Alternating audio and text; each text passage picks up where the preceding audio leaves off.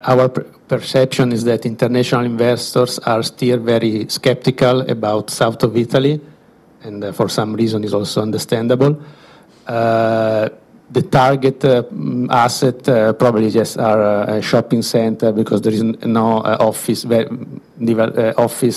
sector developed in the south of Italy, apart, of course, starting from Rome going on south. But in general, the feeling of international investor in our perception and our direct contacts on Italy in general has changed a little bit in the last 6 months. There is still quite significant appetite for all the products, office and hotels.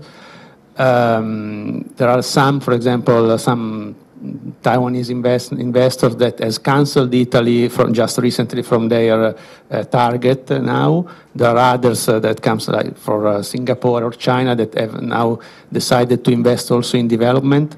So it's changing.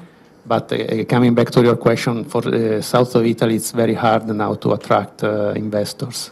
I think, well, if I can, just on southern Italy, there's probably nowhere I've ever seen, other than maybe bits of Spain, where there is such a clear selection between functioning, successful shopping centres, mall schemes, and failed mall schemes. And southern Italy is littered with failed malls, as well as having some very successful ones. So the only comment I'd make on that is if you're going to go into southern Italian malls, make sure you choose the right ones.